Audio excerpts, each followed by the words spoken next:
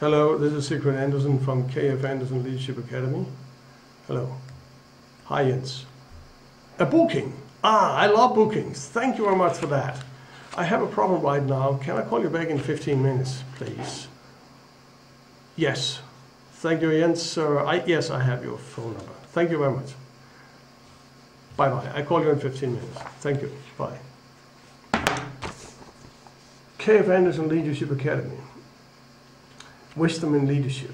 Let me tell you two things. First of all, how it all started, why I named it after my father's name, and the concept behind that here, because there's a concept behind. First of all, I named the company my father's name because I want to honor my parents, both my father and my mom. My father, for striving for really many years, make sure to get food on the table every day and a roof over our head. We were 5 kids. The task for my mom was to raise 5 kids. She was a home worker. She had an ambition to make the next generation better than the generation she belonged to. She was growing up during the Second World War. And she did. What he did was one thing. He learned when to work. There was no end to how much we had to work to make sure that we get things right. The other thing was what my mom taught me. That was maybe even more extraordinary. She installed in all our 5 kids, all 5 kids, the mindset of a seeker, seeking for what we call a bright, great learning experiences, and to expand our life as much as we could in that direction. That was her. Without these 2 parents, I would never sit here in front of this camera and you listening to me.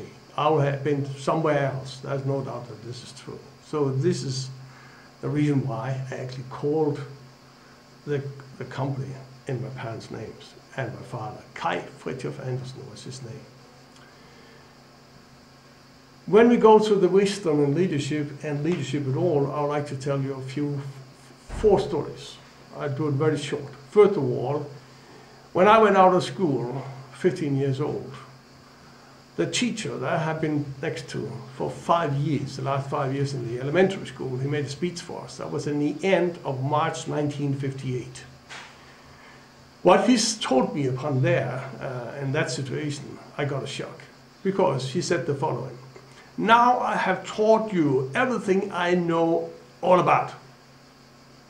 When I heard that, I knew that I had learned too less. This was absolutely not good enough. Because I had much greater ambition. I learned that from my mom, to expand my life for great experiences and try to learn as much as I could.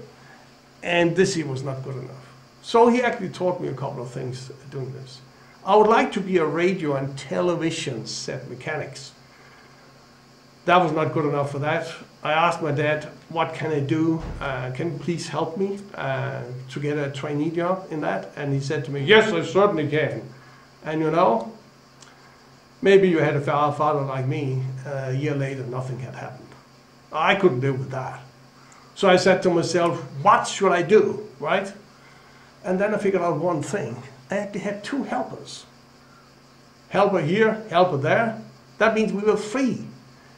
And from that very point, I took the lead in my life. And whatever happened, I tried to strive in the spirit of my mom to make great life experiences, as many as I could, and expand it as much as I can. And I could. And what I did, I learned one thing, and that was to take the lead. Whatever happens around me, I always took the lead. Helper number 1, helper number 2. And it doesn't turn that way, because I'm not a pusher. I'm a seeker. I take it into me and take any adversity as an opportunity to come up with a good solution. That was a very profound thing. The next thing that was very significant for me was when I went into the army. I was in the engineering troop. 19 years old, I was called in to make my service in the army. Been there for a month, I was called into my colonel. My colonel, Gade was his name. He told me the following: we want you to be an officer. I said to him, officer? No, a sergeant, you start being a sergeant, he told me. A sergeant? I said, yes.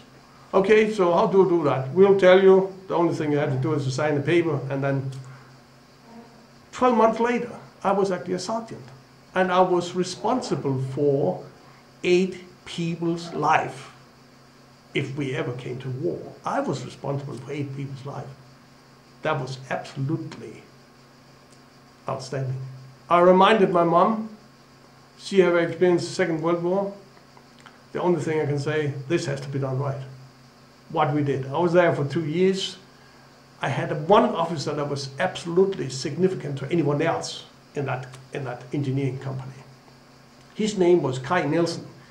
He was what I call a great leader. And here comes the first concept. A great leader, what is that? A great leader is someone who sees things that other people don't see. So he taught me the following. He said to me, S.W. Anderson, when you talk to this man over there, you talk to him in a special way, so you make sure that he understands what you try to ask him to do, and do it the way that you want it, in the quality and the safety when you did it. And when you then turn over here and talk to this guy over here and ask him to do the same thing, you have to make the transformation, because they're 2 different people. That means when you communicate to him with a different background than this guy over there, then you have to communicate in a different way, so that you make sure that this guy over there, he come up with the same results and the same outcome in his work as this man over there. That was a very heavy learning point for me. So he saw things that I couldn't see. Today I call this a higher conscious level. He was more alert than I was, and for that reason he could observe. I didn't so. But I learned that from him. He was a great leader.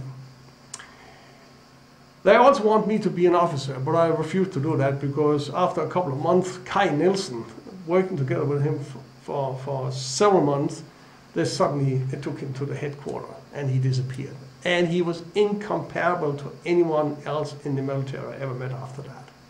That was very significant. A great leader sees things that other people don't see and communicate in a way so each and everyone understands what he wants. That was amazing.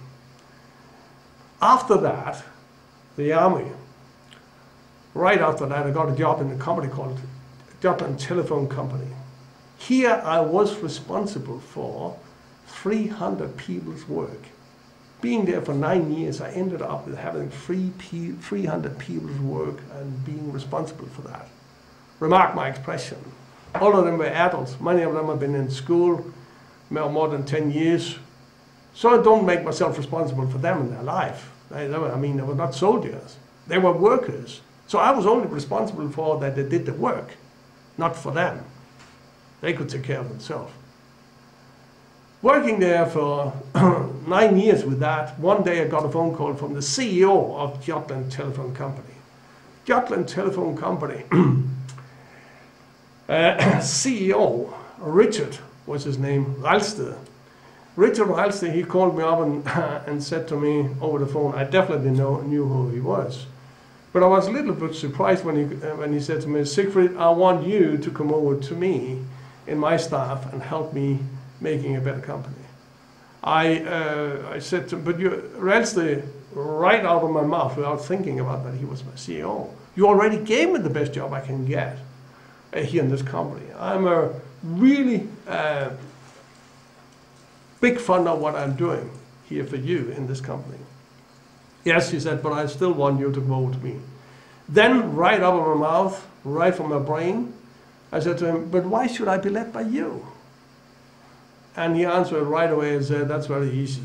I want Jutland Telephone Company to be placed on the world map of telephone companies, and you have to help me doing this. And I said, what a purpose! That I'm coming, no problem. So I actually jumped over there. I learned another thing here. I learned that this great leader, Richard Ralsted, he had a purpose that was very important to him. I also learned another thing. He was definitely a great human being. Every time I saw him, I reminded my mother's words. Remember to be a great human being. He was one of them. Kai Nielsen from the army, he was a great leader. Richard Nielsen was both a great leader and a very good human being. I worked for him for 3 years. Unfortunately then, he went on retirement. I jumped out as well because I don't want to experience anyone else after him inside that company. The next learning experience I had was when I started up myself in 1986. A couple of years later, in 1993, I had a training. I started up a training company. I had a training in Beijing, and there I met a man. His name was, and I have his business card here, Sheng Yves Sheng. He was a manager for Maersk in Beijing. When I gave him the question, here I turned it so I can see his Chinese name. He was a logistic manager for Maersk in Beijing. When I gave him the question, as I used to do upon the time when I started my leadership training, was why should I be led by you? Many people can't answer that question.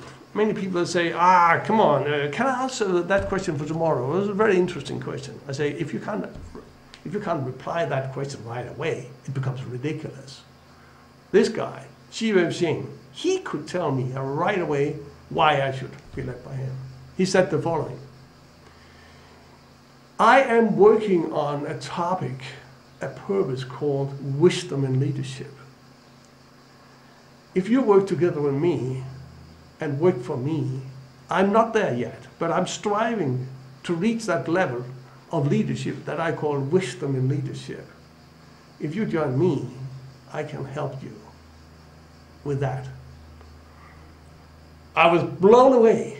I said to myself, this is a very beautiful purpose for my training company, wisdom in leadership. That means to take the practice of leadership up to what I call an elite level, both management and leadership up to an elite level, the quality, and boost that quality as much as I could. That is what this is all about. Unfortunately, 2 years later, he got a diagnosis that none of us would like to listen to. That was a very, very sad story. It took a half year. He passed away. I said to myself, I'll make sure that in his name and in his honor, I will work on wisdom in leadership for the rest of my days. And that is what I'm doing. So, here you see it, the wisdom in leadership. That's exactly what we're doing. I have worked on that since the mid-1990s. I'm very far into it. There's still a long way to go. I think I have still 30 years more experiences, learning experiences, to make sure I have the concept right. But wisdom in leadership is built up upon a few guidelines.